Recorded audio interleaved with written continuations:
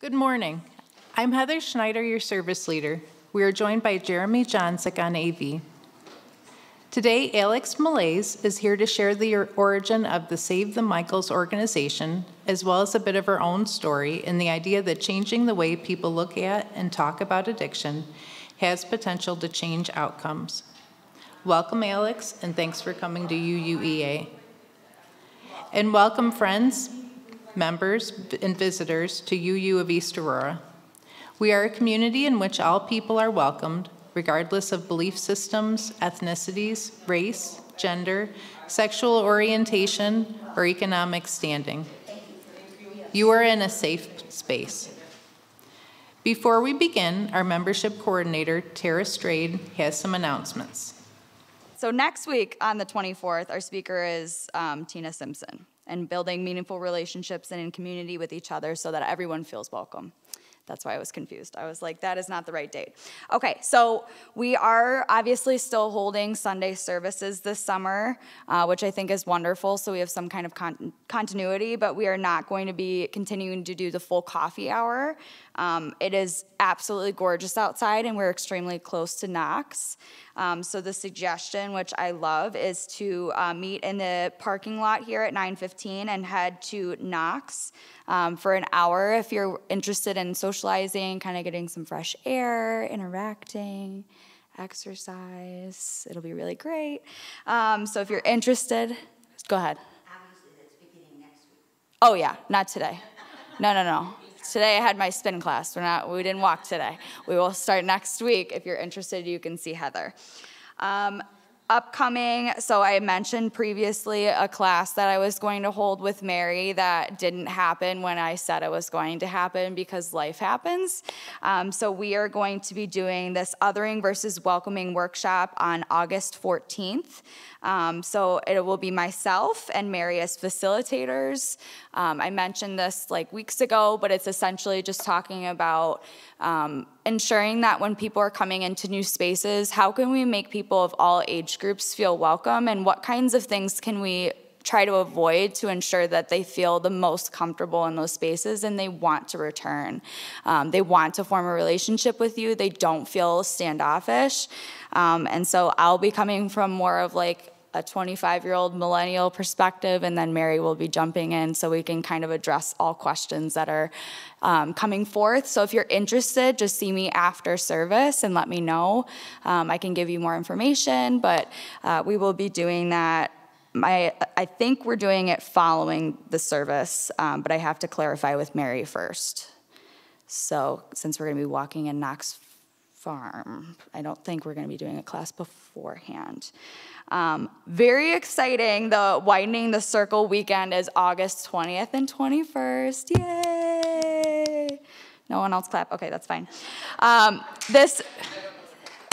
It's exciting. Like, you gotta be excited, yeah. So this is an exploration for families trying to build a multicultural moral foundation. The Jubilee Circle is for children starting grades 3 through 7, so teacher me is like, woo, that's great.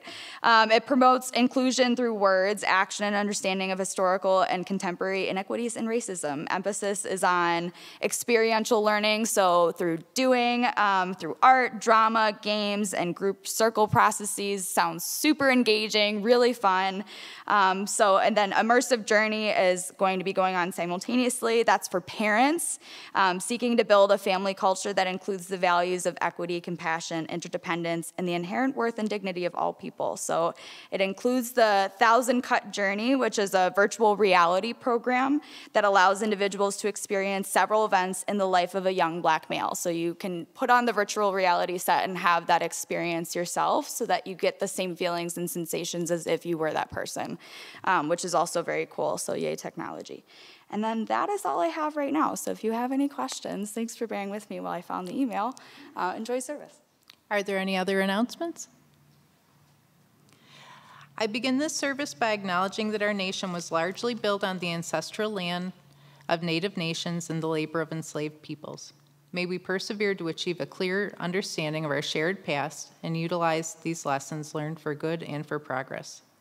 And now our prelude video.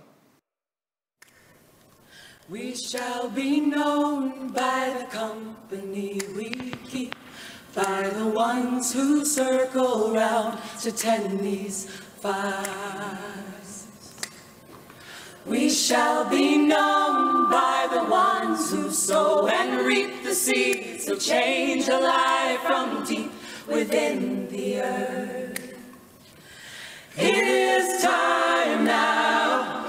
It is time now that we thrive. It is time we lead ourselves into the well. It is time now, and what a time to be alive. In this great turning we shall learn to lead in love. In this great turning we shall learn to lead in love. We shall be known by the company we keep, by the ones who circle round to tend these fires. We shall be known by the ones who sow and reap the seeds of change alive from deep within the earth. It is time now. It is time now that we thrive. It is time we lead ourselves into the well. It is time now, and what a time to be alive. In this great turning we shall learn to lead in love. In this great turning we shall learn to lead in love. We shall be known by the company we keep, by the ones who circle round to tend these fires. We shall be known by the ones who sow and reap the seeds of change alive from deep within the earth. It is time now. It is time now that we thrive. It is time we lead ourselves into the well. It is time now, and what a time to be alive. In this great turning we shall learn to lead in love. In this great turning we shall learn to lead in love. In this great turning we shall learn to lead in love. In this great turning we shall learn to lead in love.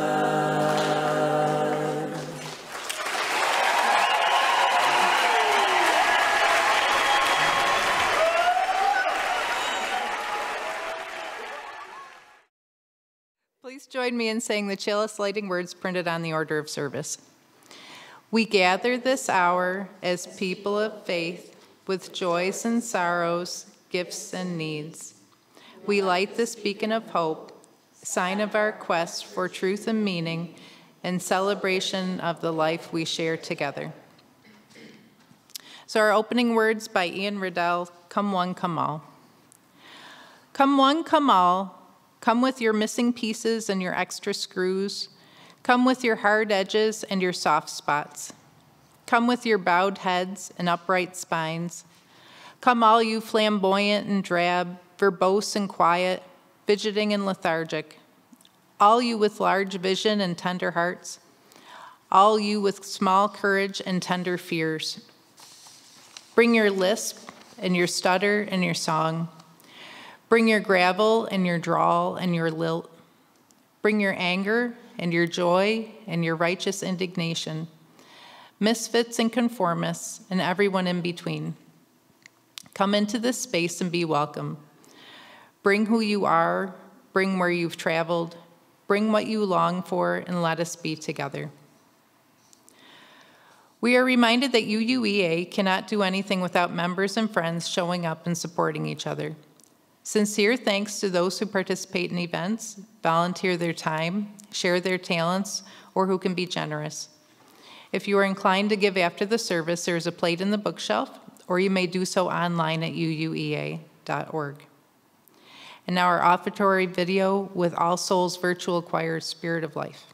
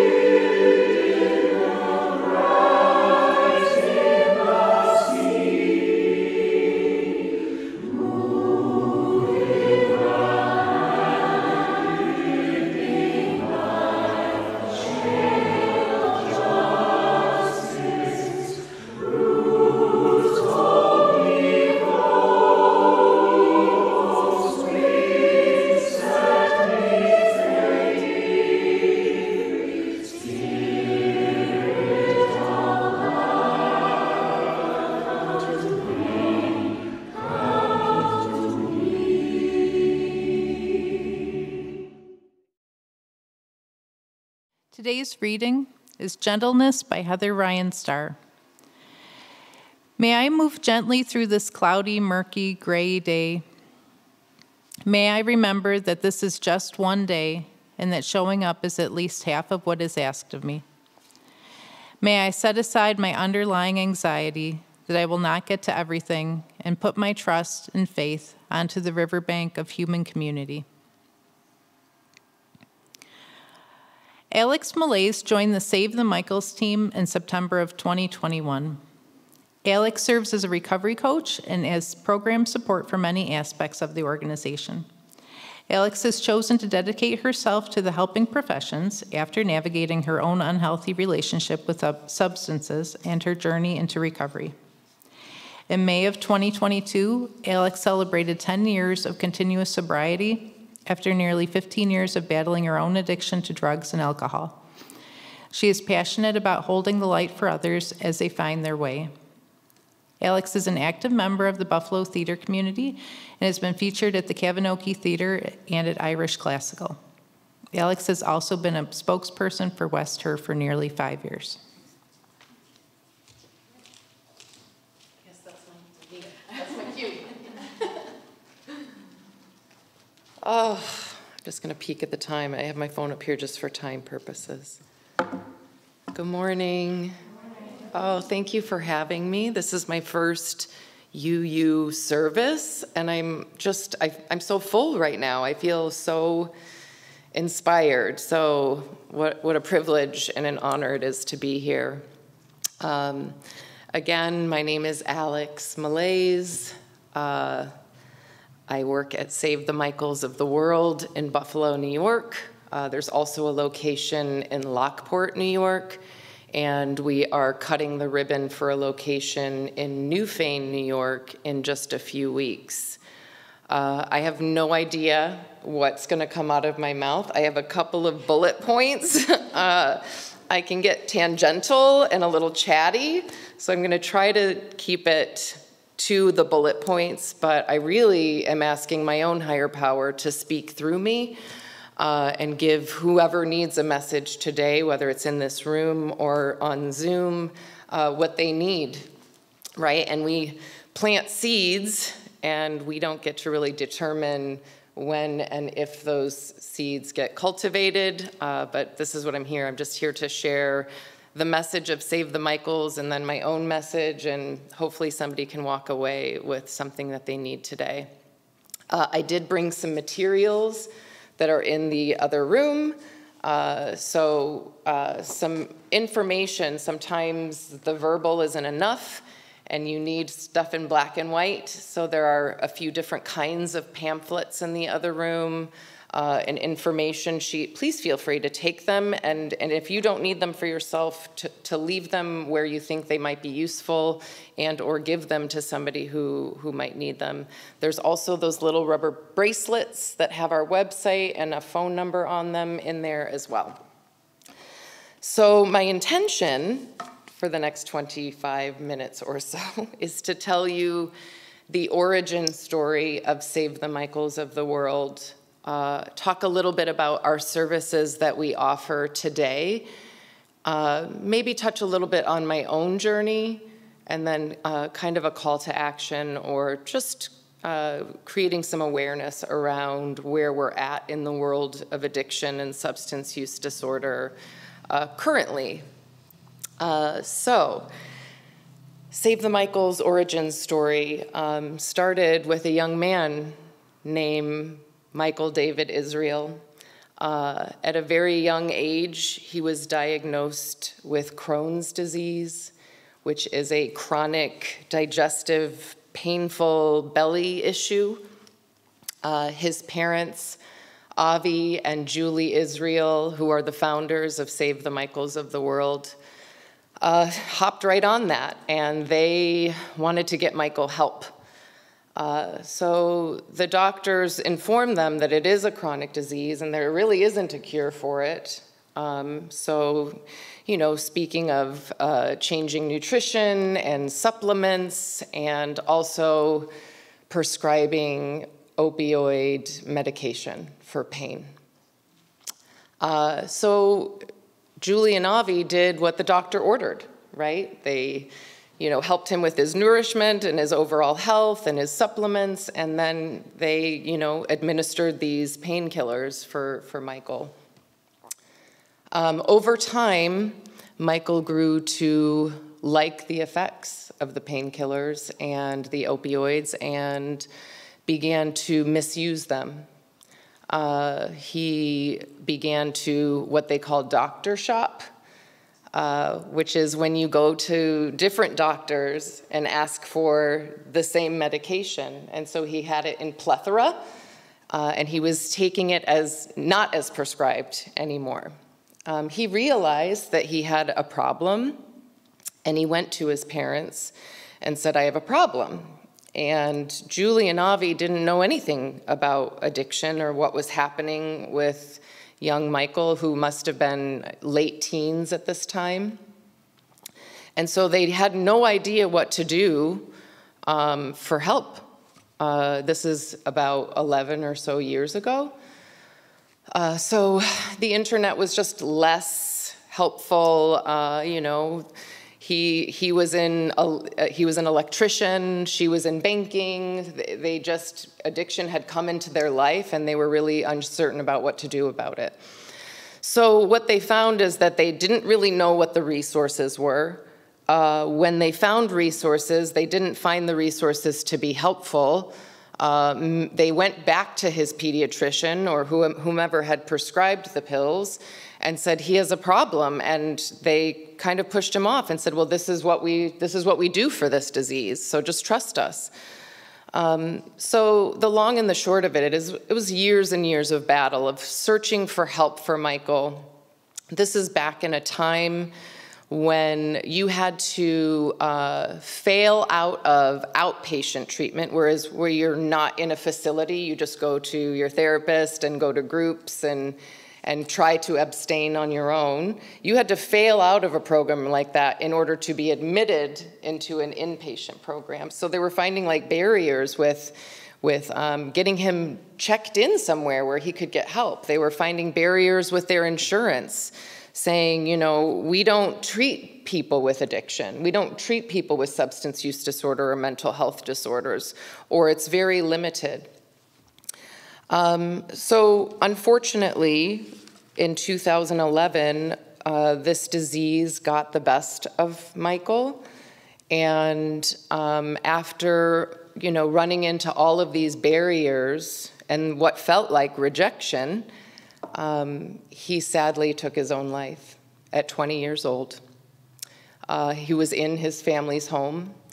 Avi and Julie rushed into the room and, you know, were with him in his last moments.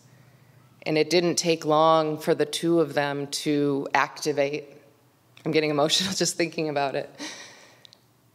They started Save the Michaels at their kitchen table to make sure that this didn't happen to anyone else.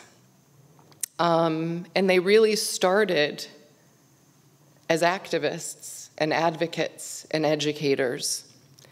They didn't understand how this could happen to a young man and how there wasn't the help that they needed, and that when they got to a person who might be able to help, that person was resistant and reluctant.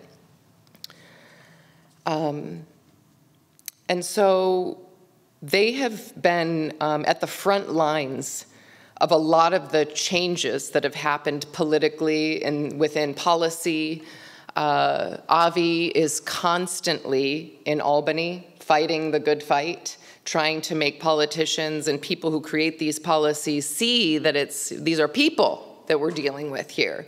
And this is a chronic disease of the mind, and that it needs to be treated as such. So remember when I told you about the doctor shopping, Avi and Julie had a huge role in creating the iStop program, which means your prescriptions are no longer handwritten. You can't get prescriptions from different people. There's a system now put in place where if a narcotic is prescribed to you, we know how much, when, from whom, how often you're getting it. That's why narcotics now are very regulated. And you can't get your refill before. So Avi and Julie had a lot to do with that. So I've only been with Save the Michaels not quite even a year. In September will be a year anniversary for me. But I can tell you that when I walked in there for my interview, I knew that that's where I needed to be. It is a space that is filled with love, and they treat every person who walks in that door as though they are Michael.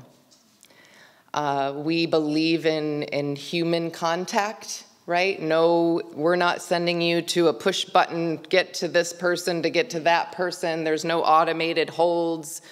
There's a receptionist that answers the phone, unless she's on a lunch. Like there might be a 30-minute window where she can't. But you're always going to be handed off to a human being. So over the last decade, Save the Michaels continues that good fight in Albany and Washington, D.C., but we also are very active in different ways now. And so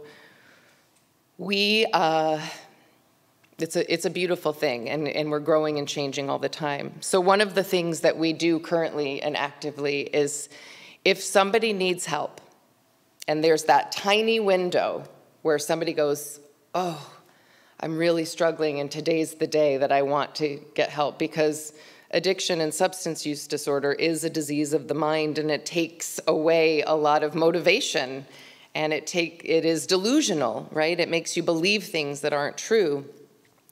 And so when there is that window and somebody needs help, all they have to do is call Save the Michaels.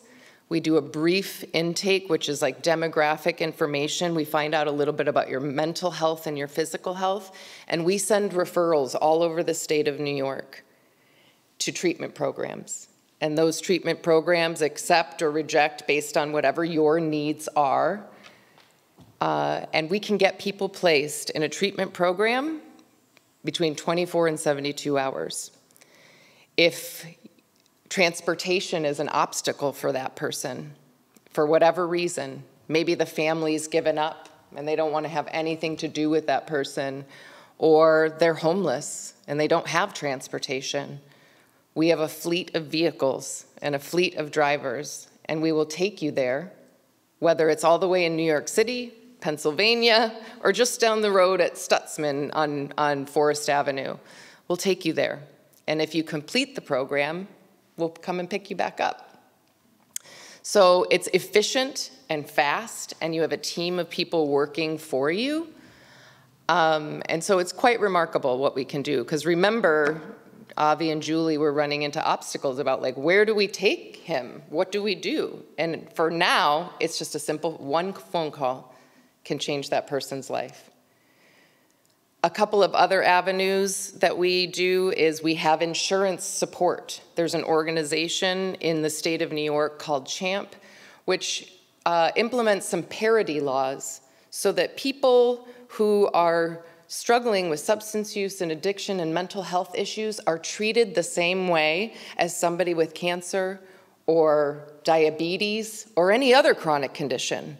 You don't take somebody with diabetes and say, oh, in 28 days you'll be fine.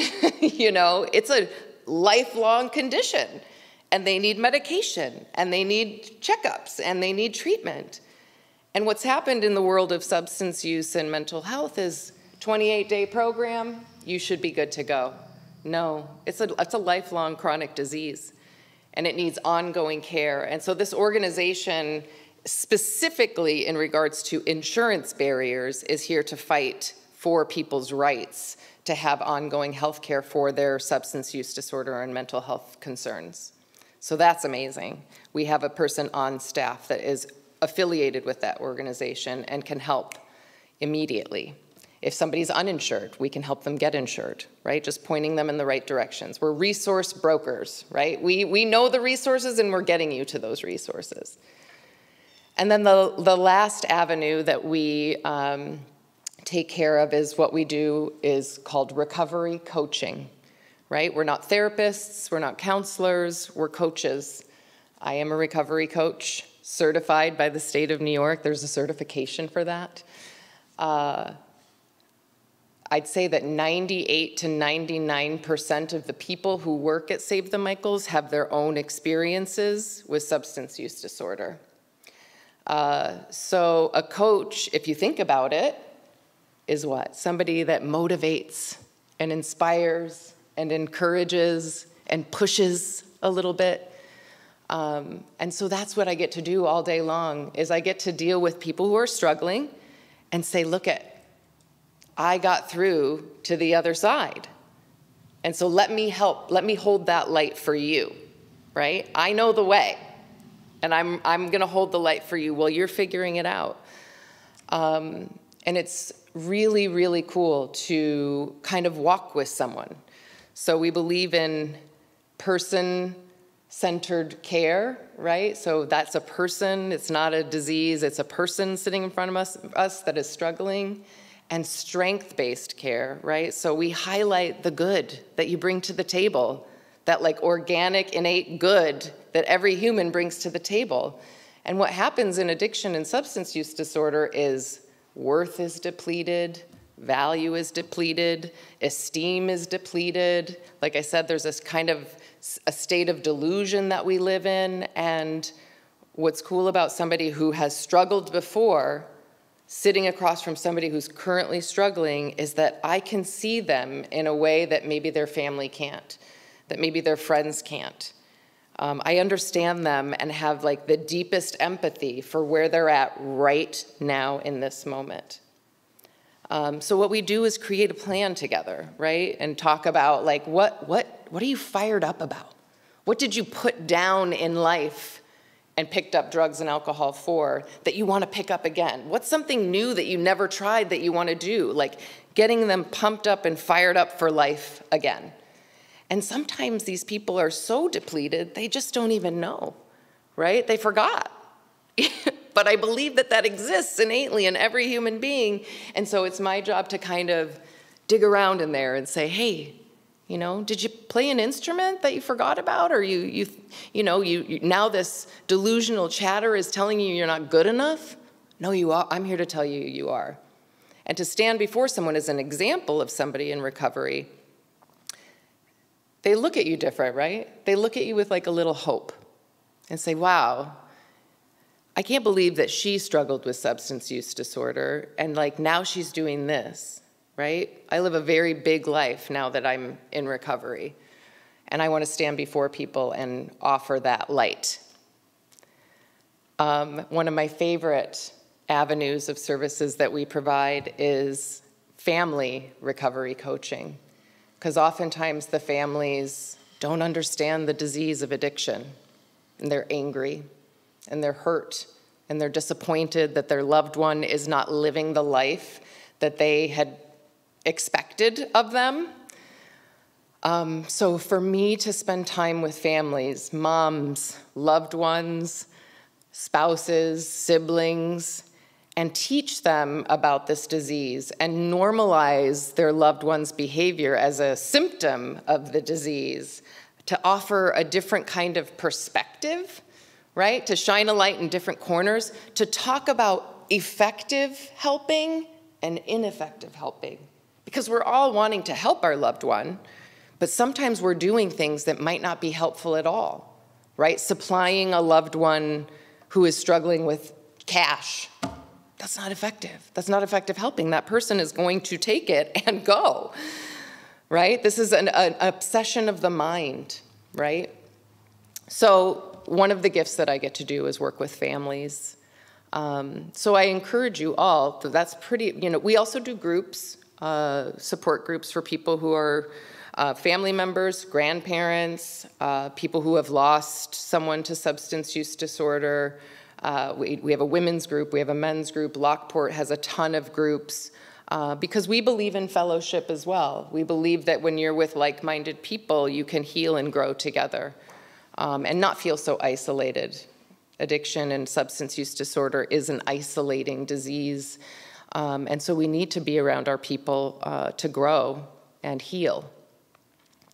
So really that sums up the services that we offer at Save the Michaels. So that's placement and treatment, transportation to get there, coaching for individuals who are struggling either before. I work with many people who are in active use, and then I work with people who have a year sober and just want to stay on the right track, right? Families who are struggling to understand, they're looking for a different way to communicate with their loved one. Sometimes I find that if I can get the family member to shift the dance a little bit, that the loved one meets them, right? The one who is struggling meets them and they're like, why is my mom acting so different right now? Why does it seem like she cares and is compassionate towards me? Oh, we're starting to communicate differently. And next thing you know, they're seeking help. They're calling Save the Michaels for a coach. They're calling Save the Michaels for treatment. So sometimes it's the family member that comes first before the loved one asking for help. So yeah, that is the bandwidth of our services. Like I said, I've left information in the reception area. There's different flyers for coaching, for families, for individuals, for the placement and treatment, and then there's a couple of these that list all of our services. And again, I encourage you to check us out. We just got a beautiful new website.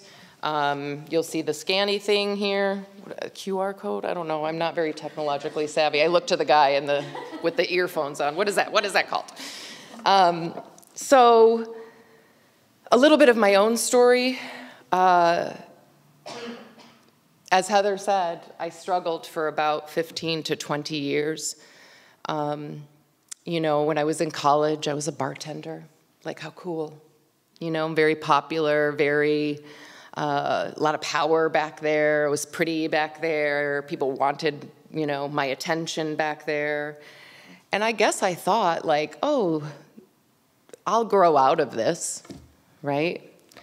But what I found, and this is after 10 years of recovery, is that alcoholism and probably other substance use disorders is a progressive disease, right? So what was fun in my 20s became really ugly in my 30s.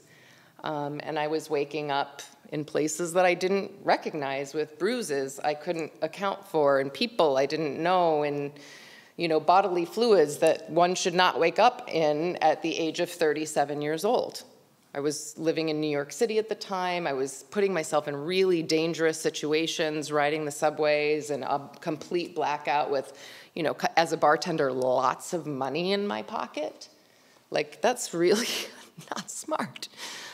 And it didn't take a big consequence for me, right? I didn't have to wrap my car around a telephone pole or destroy a relationship or a family. I knew that I had a spiritual sickness. I couldn't even look at myself in the mirror anymore, which told me that there was a version of me that I wanted to become, and that this disorder was not allowing me to get there. It was blocking me. So when I was 37 years old, I was in active therapy, and that person told me I couldn't start addressing like the childhood stuff, like all the things that I wanted to talk about, the rejection and the childhood traumas that I experienced, until I stopped drinking. And I was like, oh, I don't, that's not my problem. It's all these other things. It's, that my mom abandoned me when I was 5, and this and that and the next thing. And she said, no, well, what if you stopped drinking, and we can see. And so I accepted her challenge. And I am actively engaged in a program, and have been for 10 years. And I'll tell you, my life has changed tremendously, and has brought me to the service of this field of substance use disorder. I have I have 2 degrees in theater. That is my first career, and for me to end up in the field, the helping professions, is actually an additional career and a late life career pivot, because I'm 47 years old now, and so just 2 years ago was I back in college and writing papers and applying for these certifications. But I do believe that it's a calling, and that I stand now on the bedrock of that destruction, right? Like those missteps and those setbacks are all what I stand upon now. Right? So my destruction and demise in my 30s is now what gives me strength and makes me tall today, and makes me a helper, right, for others, because I wouldn't be able to help people the way that I'm helping people now without that experience. And so I'm what they call in the world a grateful alcoholic, if that makes any sense, because I'm able to have a connection with whatever looks out for me now, and I'm able to use my story to help and inspire others. So if I could leave you with anything today, it's really to stay awake and alert around addiction and substance use disorder. It doesn't just happen to those people, right? It happens to this person. It happens to teachers and doctors and lawyers and politicians. And it's not just a certain demographic or color of skin. And it's not just a certain socioeconomic person that gets addiction. It's for anyone. It does not discriminate. And for years and decades and centuries, we've been stigmatizing people with addiction as lepers, right? It's those people. What's wrong with you? Why can't you stop doing that? Why do you keep doing this to yourself? Why don't you just stop? It is an obsessive disease of the mind, and they can't stop. They can't stop. I couldn't stop. And so it is imperative that we, and like what a great space and what a great community for me to share this message, that we embrace these people with compassion and empathy. And we've had a big movement in the world of addiction and substance use disorder to shift the language. Like I mentioned, person-centered language, strength-based language. So we don't necessarily say, you're an addict anymore. That's very stigmatizing. You're a junkie, this or that or the next thing. It's you're a person first. You're a person who struggles with substance use disorder. You're a person who struggles with alcohol. You're a person who has a condition, a chronic condition that needs ongoing care. So we're really working on shifting the language in our field and making it a softer language, making it a compassionate, empathetic language so that we can meet people where they're at and they feel loved, right? And seen. And we think that that's going to change the way that people heal from this disease. And if they're put in a corner and just told, like, fix yourself and leave us alone, like, that's not helpful. That's ineffective helping, like I was talking about earlier. So get educated, right? Know that probably every single one of you has someone in your life that is afflicted with this condition, right? It happens to everyone, not everyone, but a lot of people. And so just staying aware and alert and educated. The peer movement that I'm a part of is shown to be like evidence-based, right? That people are responding really well to somebody else who has been there before. And so a lot of organizations are embracing peers, along with counselors and therapists and trained clinicians and professionals. They're also bringing peers into the room because that person feels safe and seen and not ashamed, right? So, like I said, if I could leave you with anything, it would be to stay awake and alert. I think that we're gonna have an opportunity for questions in a moment. We'll give people time to ruminate on if there's anything that comes up for you. Sometimes people get a little nervous to ask a question, and I'm gonna stick around for a little bit after, so if there's anything you wanna say to me personally, I do have a few business cards, and again, all of the materials, but I really am just so grateful. I feel blessed to be here. Like I said, the beginning portion of the service was super inspiring, and I felt like I was in a space of love and inclusivity, and that really sings to me. So thank you so much for having me, and enjoy the rest of your day. And I hand it back to whoever takes it back. Oh.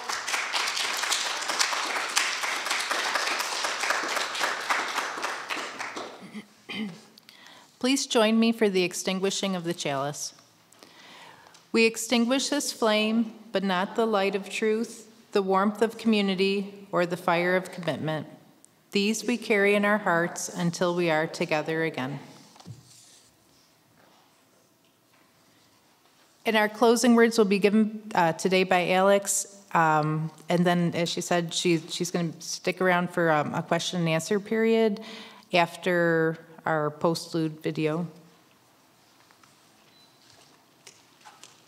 Okay, so my closing words are just 2 sentences. Addiction is complicated. Getting help doesn't have to be.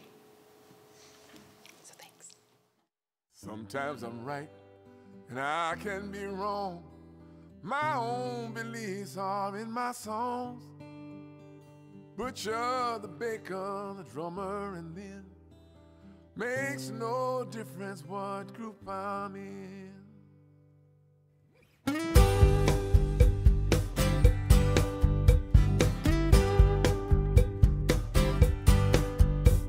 But sometimes I'm right and I can be wrong.